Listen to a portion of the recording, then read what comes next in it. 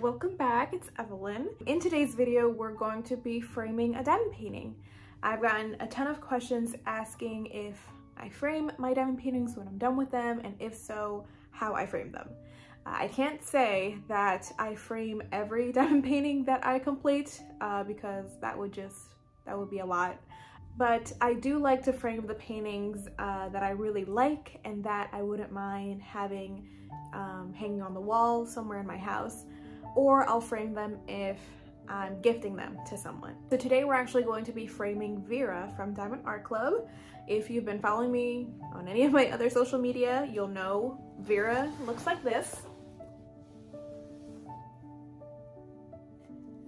She's a beautiful painting from Diamond Art Club, and the original artist is Bailey J. This painting is pretty big. It's a 51 by 71 centimeter or 20 by 28 inches. So she's definitely a big piece, and I'm just going to be framing her using a Walmart frame.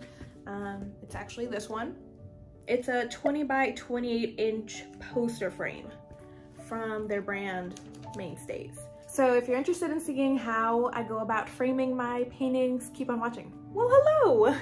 So right now, the first thing that I'm going to do is cut off all of the edges so that I'm only left with the diamonds.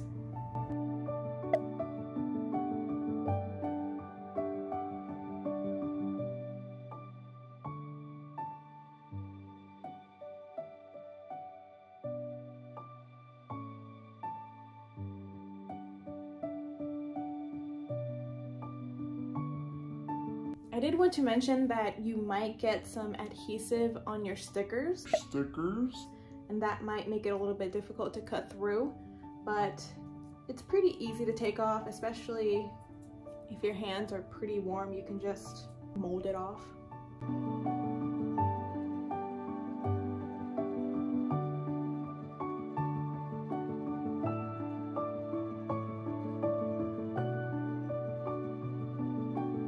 Alright, so here you have it. The painting is edge free.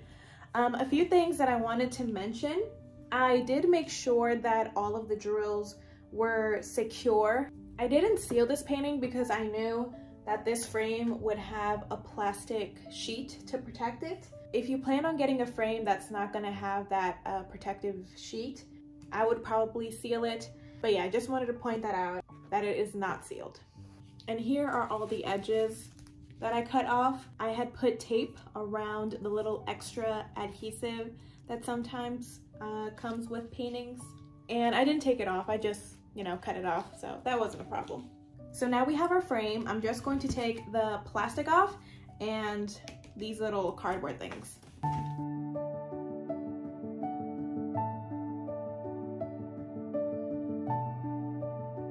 Guys, you know what I just noticed?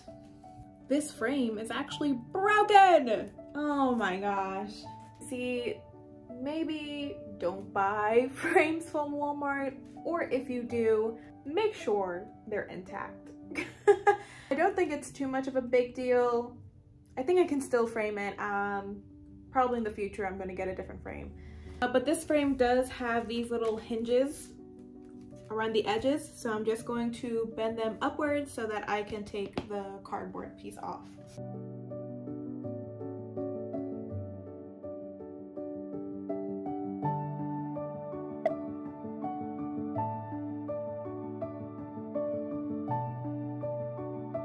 Okay, I finally got the hinges up.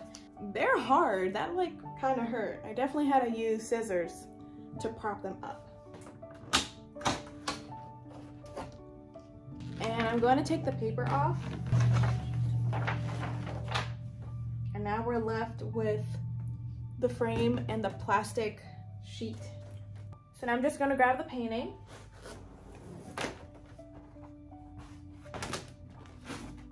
And place it on the frame.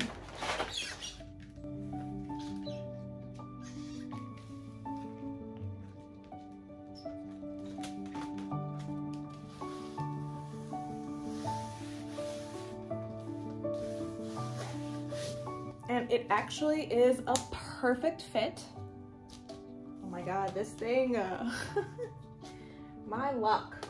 And then I'm just gonna put the cardboard backing back on.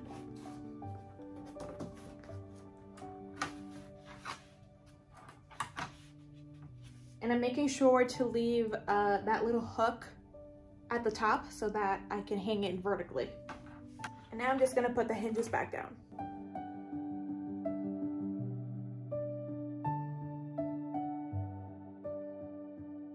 All right, moment of truth. Time to see how it came out. Hey, hey, it looks beautiful. All right, and so now I'm gonna see where I'm gonna hang it. So I think I'm going to hang it on this wall. There is the nail. I used to have a clock hanging there, but I really want the painting on this wall. So yeah, I think this is where we're gonna hang it.